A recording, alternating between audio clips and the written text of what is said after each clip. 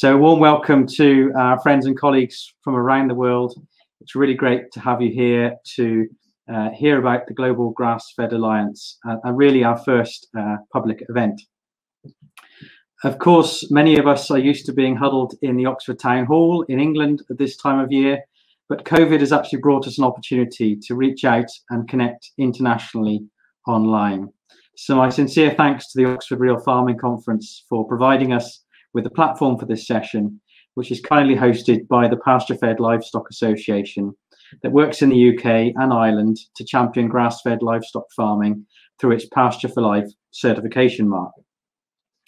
So the format for today is that we will be hearing from three speakers, three organisations, members of the Global Grassfed Alliance from around the world, and then we'll quickly get into discussion and be looking forward to hearing your questions. We'll also be following this session in an hour's time with a Zoom breakout where we can continue to the dialogue with you, and very much look forward to that. Russ, I'm so sorry. It looks like Crowdcast might be having an issue, and it still has not started. Give me one moment. Let me just fix this. I'll stay on here until we've got a confirmation that it's working. Really apologize for this. 1 second. It looks like it actually just caught up, so let me just make sure it didn't cut anything off. Thanks for your patience. My introduction will be well rehearsed now. Yeah, it might have caught it, but it's no, it actually is good. So yeah, you're good. Keep going. Start from the top? Nope, it actually caught everything. It just took a second to catch up. So yeah, you should be good. Perhaps I could have my slides up now. Thanks.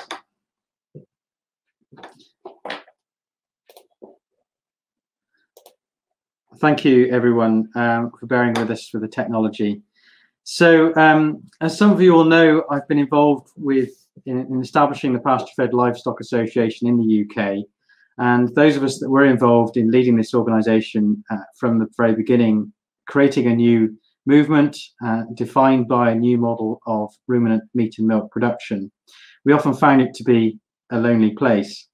So it was very pleasing to begin making contact with other kindred spirits around the globe, and in particular thanks must go to the American Grass-Fed Association, who in those early years really helped us to get started and showed us just what could be done.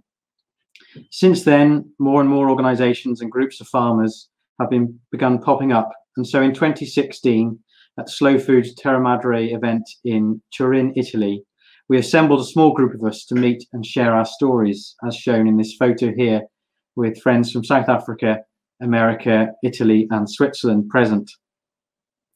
And since, as the world has become a smaller place, and this has enabled us to gain momentum, and the pandemic has actually provided us with an incentive to come together on Zoom and build a bigger network for collaboration and best practice sharing.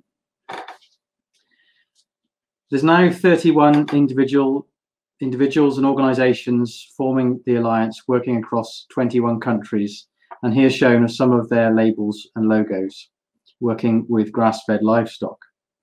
Today we'll hear from three of these member organisations as examples of some of the initiatives and labels involved, and be discussing together and with you how we can establish credibility and consistency for grass-fed produce around the world.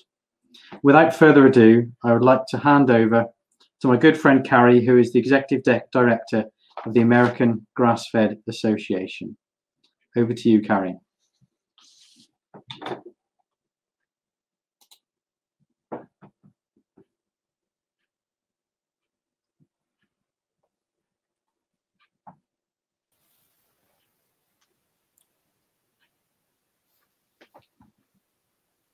Have we still got Carrie? Has she left us? Yeah, I'm here. There she is. Over to you, Carrie. Good morning, everybody, or afternoon, or wherever you are in the world. Thank you so much, Russ, and everybody on the call. It's been really exciting to watch this thing morph into something, a global concern about the labeling of grass-fed in the world, because everybody now that all of a sudden people are excited about eating more holistically and nutritionally. So we're working together to make sure that people who are actually doing the work get the premium for the work that they're doing. I've got a few slides that I'll share with you. Let me make sure I can do that. There, can you everybody see that? Anyway, just a little overview of what the American. You know, Carrie, we need you to actually share the your slides right now. It looks like you're sharing the browser that you're in. So if you stop sharing, do you have your slides in PowerPoint? No, I have them in the PDF. Okay, so if you stop sharing what you're sharing right now and go back down to share screen, Okay. then go over to application window. You should see a little icon of your PDF, and you can share that. Okay, here we go. Is this it? 1 second. Let me add it up. Yep, that's the one. Thank you. Let me go back. Anyway, the American Grass-Fed Association started in 2003 when the labeling concern said that they were going to allow grass-fed labels when you could feed 20% grain, confine, give antibiotics and hormones, and call it grass-fed. So we started working with USDA to come up with a meaningful label at that time. So this was in 2003. And we worked with the USDA to try and make it a meaningful claim until 2007, when the USDA decided to only make the label what the animal ate, not where or how or anything else. So we decided to do our own third-party certification. We were the first third-party grass-fed certification in the U.S. and I think in the world, but I'm not going to lay claim to that one until I know for sure. But we only certify in the United States. So when others started reaching out to us, we decided that we were going to not try and institutionalize and industrialize what we were doing, and let other countries who had different farming schemes and everything else we're going to have a basic set of tenets. So this is our mission, from the farm to the marketplace, and you can read these, and these slides will be available to you. But we have a national standard for ruminants, for pork, and for dairy at this time. And we spend a lot of time working with consumers to make them understand the difference between what people say is grass-fed and what is truly pastured animals, and what that means. So these are our areas of concern: 100% grass or forage-based diet, always raised on pasture without confinement, no antibiotics and hormones. And that does not mean that if you have an animal who needs to be treated, that you do not treat them. You treat them, but you take them out of the program. And that was something that was very important to us. And it was for the consumer, because they weren't understanding how we were allowing antibiotics. So, and then American family farms and farmers. The animals have to be born and raised on American family farms. We don't do any certification outside the United States. So then again, we do our on-farm inspections at least every 15 months.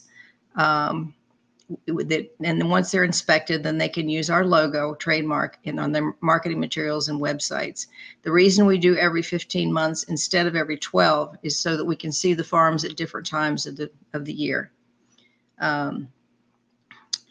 This is just the steps. And again, these slides will be available for you. And it's a really simple process. We kept it as simple as possible. Our standards and our programs and our organization is run by producers.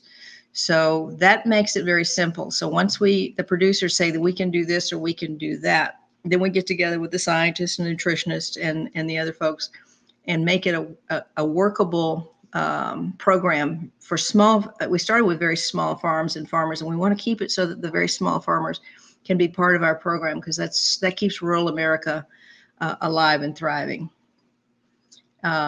We go to conferences. I had the wonderful opportunity to go to Oxford a few years ago when we were still traveling, and we do field days, we do networking. We have a big conference every year where we partner with a Quivira Coalition, which is a wonderful organization with a lot of really young up-and-coming farmers, and then also Holistic Management International. So it's a really good time. Plus we support a lot of other organizations and their conferences.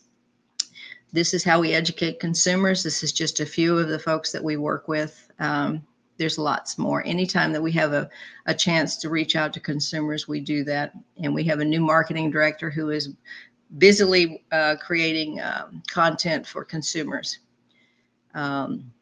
This is again creating the community in the United States, and so that we're relevant. We just started a wonderful program where we highlight our producers, and we do a 20 to 30 minute podcast with them, and we're very pleased with the way that that's growing. So we want to talk about the farmers. We help with supply chains. We get a lot of calls and requests for people, suppliers who are looking for true, authentic grass-fed in the United States. So we have a marketplace on our website where everybody can kind of connect and go back and forth with that. These are some of the people that we collaborate with. HMI, Natural Resource, you can read through all of these again too. There's a lot of folks and a lot of content that needs to be gone through today. So, but we advocate. The other thing that we're doing, and it's something that was very important, and it's something that is still very important for us, is that we're starting to do a lot of policy and advocacy work with the government and other organizations. We work with Family Farm Alliance. We're working with the Federal Trade Commission to try and stop with some mislabeling issues and other things. So we work with several organizations that are really working on it. So we're educating the consumers how proper use of land for grazing and the proper care of grazing animals can benefit the land and the environment, providing markets for products for these responsible land stewards. Now we are always going back to the land, but we've just started a webinar series on holistic animal health as well. So we're gonna take the whole thing through the cycle of the land back to the animal, and we're very pleased about that. So we have over 20,000 people who sign on for our updates on advocacy, and this is how to reach us. And if you look at this wonderful gentleman in his tractor there, that's Pettit Farms, and that's his grandson going with him. So it's another generation coming up. But again, thank you. And I don't want to take up all the time. I want these other wonderful voices to have a chance, and for you all to have a chance to ask us questions. So I'm going to quit the slides right now and let Russ introduce the next person. Thank you. Thank you very much, Carrie. That's a really wonderful overview of the American Grass-Fed Association, and you providing such a fantastic example to the rest of us around the world in what you've done and developed. But we'll hear more a little later. So next I'd like to introduce Anna Jameson from Sweden. She's in charge of an organization called Pasture, Beef and Lamb. And here she is, and we've met only in the last 12 months online through working together on a European focus group for sustainable beef production. So delighted to connect with Anna, and over to you, Anna, to tell us all about what you're up to in Sweden. Thank you. Thanks, Russ, and thanks everybody for listening to us and watching us as well. My name is Anna Jameson, and I am a true blue Swede, but I happen to marry and import a British guy, so that's the connection to the name. I work with something that I felt I needed pictures to explain and show you. So here, I hope, are my slides, and I'll get to the beginning. We in the Swedish Pasture, Beef and Lamb Association, we are completely passionate about this kind of land, and we have many similarities to the other organizations in the alliance, but I sometimes feel that we come from a slightly different angle, because for us it's actually the land that is number one, and the animals for us is a way of looking after this kind of land. So I'd like to explain that a little bit too, but I'd also like to say that I was so pleased when I met Russ online and we started talking, and he told us about the alliance, because we have felt very lonely. We've worked with this topic for about 30 years now, and I had no idea before that there were so many other organizations out there. And I feel, like Carrie said, that we can become really strong now when the world is beginning to wake up to what we are doing.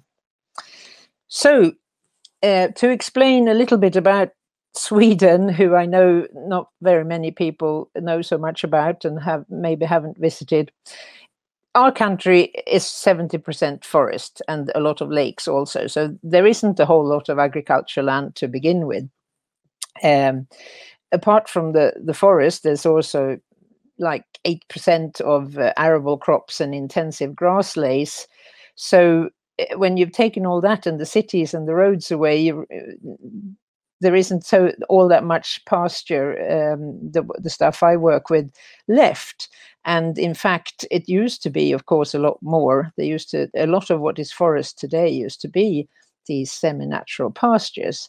And on the pictures here, you can see some of the types of semi-natural pastures that we try to preserve. It's the land that's between water and arable land. It's between forest and arable land. And we have a lot of water. We have a lot of coastline. I'm sorry for the messy picture of Sweden, but I did as best as I can. Now, 30 years ago, WWF Sweden realized that what used to be 1.5 to 2 million semi-natural pastures, hectares, semi-natural pastures in Sweden, were diminishing and becoming less and less, and we're now down to about 450,000 hectares, just 1% of the land's surface. And they realized that this was a catastrophe for birds, for insects, for all sorts of small mammals, and also, of course, for the grazing animals that were used to be kept on this land. The land was formed by man and animal together as a way of keeping actually the animals alive without having to use good arable land to feed them. So animals used to graze in the forest, and they grazed along the lakes, and they grazed everywhere where you couldn't grow other crops. So that's an important difference for us. So WWF started trying to work with farmers and to get this to get grazing animals back out into the landscape again. And we I joined almost 20 years ago now, and started working in forming the association that I now lead, called Pasture, Beef and Lamb Sweden. And we were formed 8 years ago formally, and we separated from WWF then. They still support us, but we are independent. We are a members organization. We have about 60 members now. That sounds a bit small, but we're working on it. Our mission, what we want to do, is to increase the acreage of well-managed high natural value grasslands, semi-natural grasslands. And we want to do this by promoting consumption and hence production of certified pasture beef and lamb in Sweden. We see this as a conservation action that is actually business driven. We believe that the farmers must be able to make money from producing this way, producing on this land, if they are going to see it as a viable and long-term production model. So that's why we have formed a third-party certification label. We don't run it ourselves. We have given it over to experts. It's a company called Svenskt Seal, or the Swedish Seal of Quality, and they third-party certify lots of different types of foods, and beef and milk and lamb and many other things. But we cooperated with them and managed to put our criteria into this the certification scheme, and hence that's what we are using. And because we are a small organization, I think this was the only way we could go forward, really. Our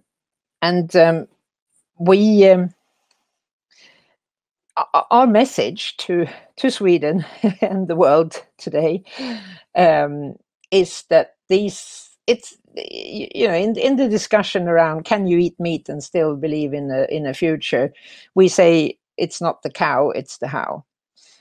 If you if you rear your animals on semi-natural pastures, you not only provide the animals with a lovely environment and a healthy way of growing and living, you also preserve biodiversity. One of the most species-rich biotopes in Europe. You also create land that has resilience to climate change effects. We saw this very, very clearly during the drought we had in 2018, when the semi-natural pastures actually withstood the drought in a completely different way. We also see it when we have big rainfalls, when this sort of land can take up and hold rather a lot of water. And we know that this pasture production model that we promote also produces tasty, healthy, and animal-friendly meat. So this is our message, and in the association we work a lot with bringing out the message. We don't sell the meat. We don't do the business. We provide a platform where we support the companies and the farmers and the shopkeepers. Anyone who wants to be involved in producing this is welcome. And just 2 years ago, finally, after having struggled, as I said, for 30 years in quite small scale, we were contacted by one of the 2 major supermarket chains in Sweden, Coop. They have always had an environmentally friendly way about them. And luckily enough, there was a woman in charge of meat business within Coop who contacted me and said, look, this thing about pasture beef, Anna, wouldn't that be something for us? And we started working together. We provided farmers, contacts with farmers. We helped with the messaging. And it is becoming a success. And we're very, very pleased, because up until 2 years ago, our most common question was, where can we buy this meat? And we knew where there was a farmer here or 2 farmers there, but Sweden is a big country and it was difficult to promote something that wasn't really that easy to buy. But now you can get this in every Coop shop in Sweden, but of course the volume is still very small. So we have to be patient, we have to grow slowly, but when something's good, it's worth waiting for, we think. Of course, we have many challenges, and I guess we'll come back to these in time. And I realize I didn't time myself, Russ. So I hope you shout loudly if I'm gone over time. But I would maybe just mention 2 challenges that I feel that we're still working with.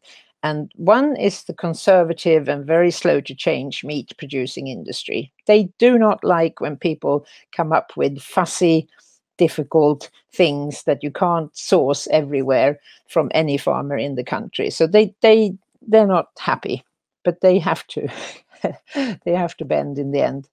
And the second one is the farmer skepticism to having to go through the certification and labeling process. They feel that they do what they've always done. Isn't that good enough? Why do they have to have somebody on the farm checking things, sending in papers, everything? And it's difficult, but I think we might discuss that further on as well. So without further ado, I think I will stop there and give the floor to the next speaker, or back to Russ first. Thank you.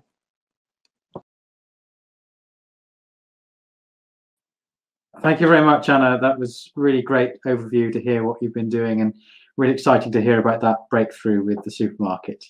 So next, I'm going to welcome Professor Arno Kraus from Germany, Lower Saxony in Germany, from the Grassland Center in Germany, to talk about the label that he's been very involved in developing. And again, we've not actually met face to face, but started to engage last year, and really delighted to welcome him to join this panel and share the work he's been doing. Thank you. Over to you, Arno. Thank you very much, Russ, for having me here in the presentation. I'm going to talk about provided land, supporting grazing using labeling in the value chain, and I'm going to talk to give a presentation about the project that we have conducted since a couple of years. According to a poll that we did a couple of years ago, we can underline the great appreciation that society has for grazing. We found out that for Germany, about 80% of our society expects that the cows have to be outside in the pasture, at least in summer, and 77% of the society cannot imagine an agriculture without grazing cows in the fields. So for us, it's clear that grazing determines the positive image in dairy farming, but this also radiates to other sectors in agriculture. However, in reality, we can see, at least in our areas and maybe also in some other areas in North Europe, a clear decline in grazing and a clear tendency towards indoor systems. So except Ireland, that is clearly devoted to grazing, and Sweden, where we have a compulsory grazing program induced by policy, we see in Northern Ireland, England, the Netherlands, and in Denmark that grazing declines. And according to this negative, from our perspective, negative forecast, we fear that if we don't do anything, our cows will be inside for 89% in the stables in 2025. And this scenario is something that is a negative scenario for us. So that's triggered us to start a project in 2014 that runs 6 years now, which is funded by our Ministry of Food, Agriculture and Consumer Protection. And since the 1st of January 2021, we are completely self-sustainable, but in the last 6 years, we have set up a couple of aspects that I'm going to present. The aim is, like Anna said, we can only maintain grazing if we support farmers. So the idea was to achieve a premium for farmers that in the long term means at least 5 cents plus for farmers, and doing this on the base of the value add chain. And I'm going to present the results that we have gained so far. The aspects that we have addressed during the 6 years project are here in this overview. So one is a stakeholder community. We have defined criteria for the production and processing. We have also created our own legal entity. Anna mentioned they gave over a label to an organization. We also cannot hold our own label or work with the industry, so we had to create a legal entity. We have set up control procedures that we give over to the industry, and of course we have created and registered our label. I'm going to briefly introduce what we have done. So let's first talk about the multi-stakeholder community. In Germany, and I think this also counts for some other member states in Europe, the term pasture milk and also the products deriving from pasture milk are not defined. So anybody can understand or determine whatever he wants. And we also see that there's a big gap between what the society really wants, what they expect from grazing, and what the producers can provide. So that's why we created a big multi-stakeholder community stemming from organizations such as the industry, farmers were there, but of course research is there, the ministries are there, and also NGOs such as environmental and animal protection organizations. At the moment, 36 organizations, they are part of it, and they all signed a common agreement to maintain grazing. It's called our Grazing Charter. It's our common reference paper. And this organization is meant to build the basic platform to hold this label as a multi-stakeholder community and to organize a kind of a contract between the producers and the society. This basically was for us the major work, and we are still hoping to get more and more supporters in our multi-stakeholder community. Here you see an overview of some of the organizations like NABU. This is an environmental protection organizations, ALA and Friesland Campina. Some of the big processors are there. Profi, these are animal protection companies. So the major organizations are there. The next thing we did was to set up criteria for producing and processing what we call pasture-based products. And this took us also a couple of time because it's quite a lot. One of the criteria is the grazing period. We have determined that the cows must be in the pasture at least for 120 days. Of course, we expect as much as we can, but at least 120 days with 6 hours at least every day. Or if you have automated milking systems, then 720 hours in 120 days. And we expect in sector 2 that farmers must have at least 2,000 square meters of grassland for each dairy cow, and should have at least 1,000 square meters in the very near area of the barn, so that cows can really actively graze there, and farmers, of course, must have sufficient grass for grazing. We expect that all our farms have a free walk system in the stables. We have a ban on tie stalls, so if farmers are there that still have tie stalls, they must have an increased grazing period for it at least 180 days per year. And we expect from them that they release the cow for at least 1 hour every second day for about 90 times during the barn season. This will be also controlled. In sector 4, we expect that all farms have use permanent grasslands for the sequestration of carbon. If this is not given, you can also use temporary grasslands, but you can only plow it once in 5 years, and there are additional criteria for biodiversity conservation. In sector 5, we expect that all the forage that farmers provide, the grass of course, but also other forage, is GMO free. So these are our criteria that we have set up with our multi-stakeholder group. We also have determined, and also it is written in the grazing agreement, that in the long run, the farmers must receive 5-cent premium in commensurate with the market acceptance, because we could not really determine or predict how this would evolve. As we cannot work with the industry because we are an organization for research and innovation, we created our own legal entity to manage the procedures and contracts with the industry. It's called Provideland. It has been introduced in 2017, and it's a 100% daughter from our Center for Grassland, and they are completely linked, and we are the only the Center for Grassland is the only shareholder of Provideland. Additionally, we have set up determined control procedures for controls, and we hand this over to our contractors, which are dairy companies or meat processors, and we make sure that the industry organizes these controls. We can expect that one control per farm costs about €300 per year, and all the dairy companies sign with in our contracts that they conduct these controls.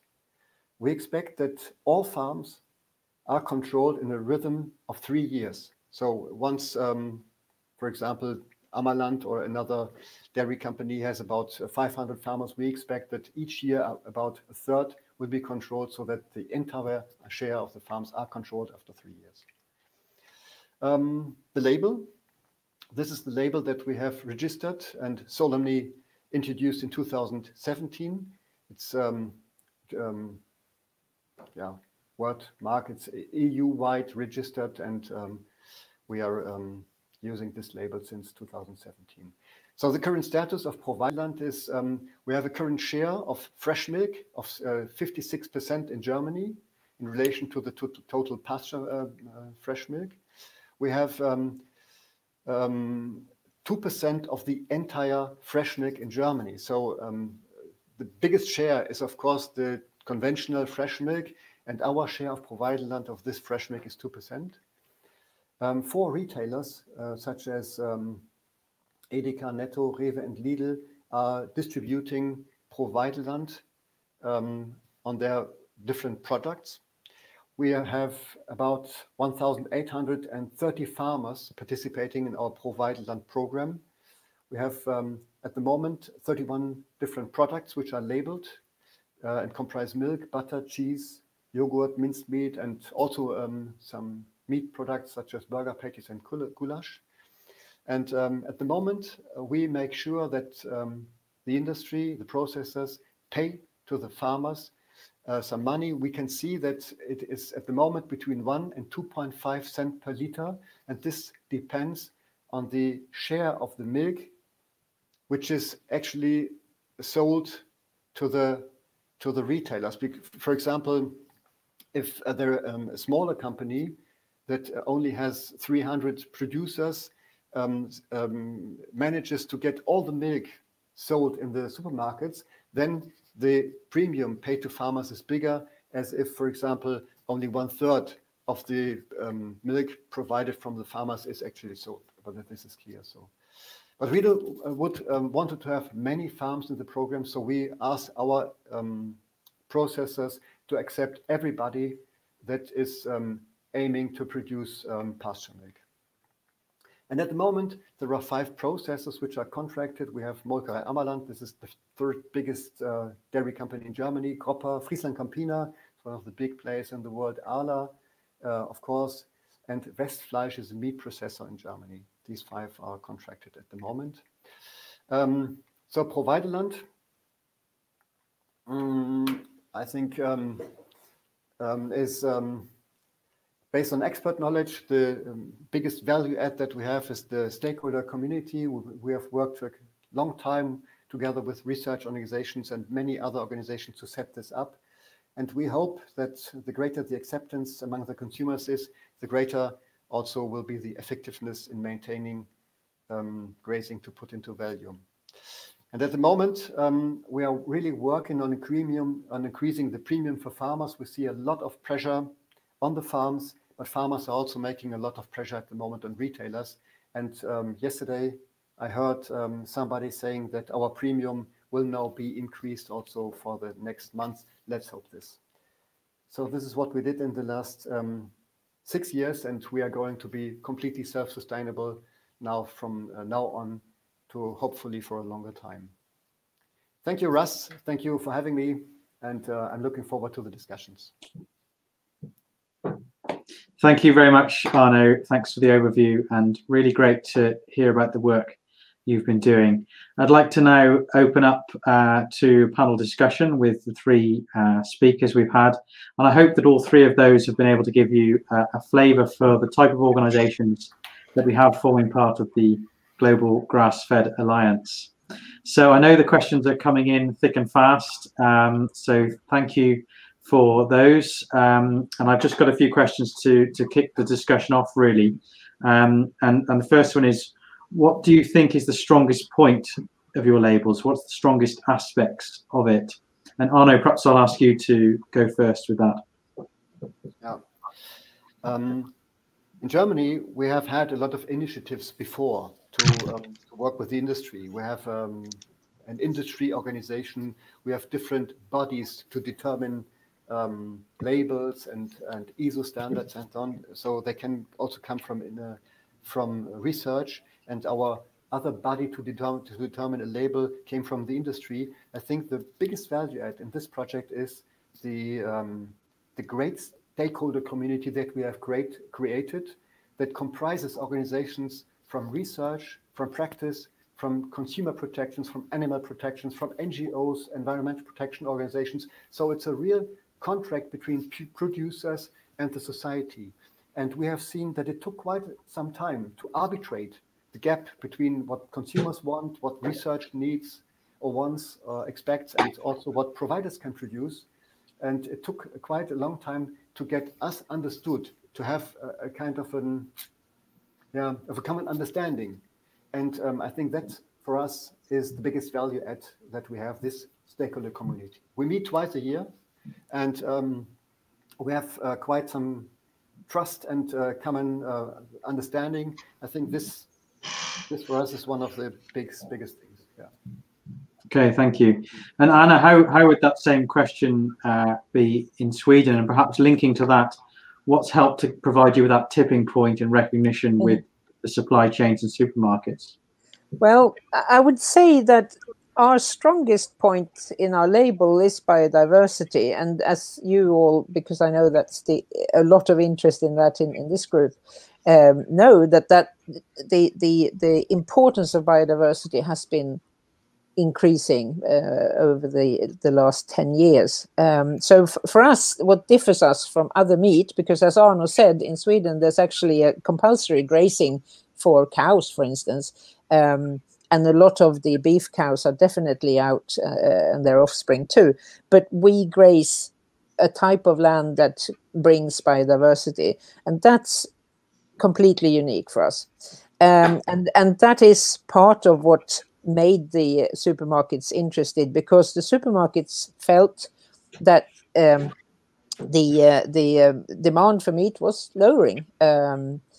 The discussions have been very fierce in Sweden as well as in many other countries about, can you really eat meat and for the planet? I mean, Greta, after all, is Swedish, and she plugs very hard, you shouldn't eat meat.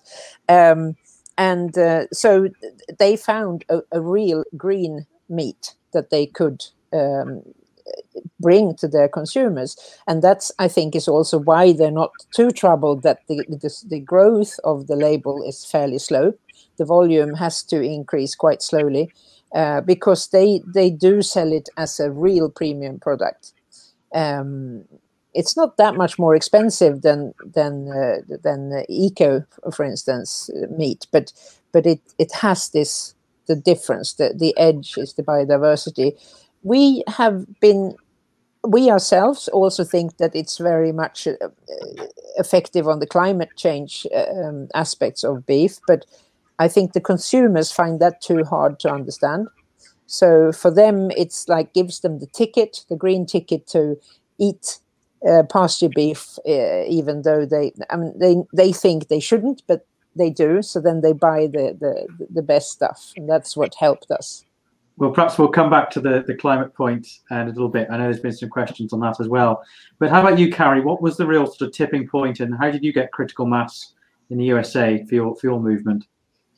Well, we're still tackling mislabeling in retail, and because our labeling laws are and requirements in the United States for grass-fed are really very lax. So we're going from the bottom up, and we're saying that our online sales during the pandemic for farmers who are selling online have increased anywhere from 300 to 500%. Now, retailers are slowly coming on board because the consumers are starting to ask for it because they're reading. And I think that some of the shutdowns on some of the big meat packers brought what is happening with the way meat is processed really brought it to the consumer. We are still fighting, and I hate to use those words, but we're still fighting mislabeling, where everything is with our government schemes allowing anything to be labeled grass-fed with only by an affidavit. So we're working very hard, and we've been doing this for 20 years or so. So we do have some critical mass with the government and with our advocacy work. But when retail still goes to the cheapest form of grass-fed from wherever it comes from, whether it's really truly grass-fed or not, and that's the negative side. The positive side is that we're seeing more and more retailers starting to demand that there's some kind of certification, which of course helps our farmers. We'll, the schools, the institutions have really helped us as well, by putting in the schools, and the kids are taking it home and saying, I want real grass-fed. And so that's been very helpful. But again, as Anna said, it's a big ship to turn. And when you have such lax labeling laws, it's really tough when the retailers can put anything on the shelf that says grass-fed. So, but we're positive, and we're trying to do the best we can under the situation. Well, linking to that, Carrie, and something we've been discussing as an alliance, I wonder what your thoughts were on whether the Alliance should have a kind of international definition for what grass-fed should or could mean. And we've had a question in, I think, from Jane up in Orkney in the northern tip of Scotland, asking about certain environments where there are particular practices of rearing animals in an indigenous way or on natural diets, and how it's maybe possible or not possible to create definitions or standards that surround that if we look at an international level. Well, when we started talking to other countries, when this came up as to having an international standard or an international label, one of the reasons that we have issues with the way that our food is being raised now is that a group of people got together and said, this is the way things are going to be done. So everybody started following suit. So we like to keep basic tenets on how things are done, but not to say for Anna or Arna's organizations or even PFLA to say, this is the way we do it in America. This is the way it has to be done. So as long as the basic tenets are that these animals are on pasture, that they're not being fed cereal grains as their diet, and those kind of things, I think that we have a better chance of letting people know that these are good labels that you can depend on, rather than trying to say one size fits all, because it doesn't. Does that make sense? I think that's more important for these farmers to be able to work within their government schemes, their climates, rather than for somebody from somewhere else telling them, no, this is how you have to do it, and having those labels mean something. And what is your approach in Sweden, Anna? Are you 100% grass-fed, or are you making allowances for supplementing at different times? We do allow supplementing, and it has to do with such a big part of our beef production comes from dairy herds, dairy calves, and they are not impossible to raise on 100% grass, but it at times to produce good slaughter bodies, because the consumer has to like what they eat. We allow a small amount of grain, and we have discussed this, Russ, in the Alliance, and talked about having different levels and stuff. And I think climatic differences in the world is going to bring these sort of problems to us if we try to make one size fits everybody, because it doesn't. And we know that, like I've said, we are passionate about the biodiversity, and we feel that the small amount of grain that we sometimes feed some animals, it's okay, because it brings all this goodness that we want. So that's how we see it. We're fairly we're not lax, but we have decided to have this allowed rather than having to give individual leeway to certain times and certain farms. So. And Arno, in Germany, how is that situation for you and your label, and how does that perhaps link to any government incentives for grazing days per year there might be for grazing farmers? Russ, to be honest, I'm not really a fan of governmental incentives, because if you focus on governmental incentives, it means that you mainly focus on the symptoms of grazing. And I think what we should foster, or what we should support, is to have to maintain grazing as a craftsmanship. And I think there was a question from somebody here with these incentives. What other incentives can be built into the scheme? So what we did additionally to the grazing program here, because this was one of the projects that we conducted, which became a program now, is to create farm walks, for example, or to set up decision support systems, so technological instruments to support farmers, so help them to put the cows into pasture, and to get money from grazing, because what farmers really need is money. They don't need incentives and so on. They just need to live from their job, and so I think that is what we did. And another thing about the standardization body, we see also some of these bad situations in Germany. I was approached by 1 or 2 supermarkets in Germany after we have introduced the label. So the supermarkets, one big supermarket has also identified himself with the label and said, well, we are now converting all our products into pasture products. And after some time, they have used the same label, the same body of the milk packages, but used another label. Another label that is more lean, that has diluted criteria just to lower the prices. Of course, we have some issues with them at the moment, and they are heavily criticized by the NGOs.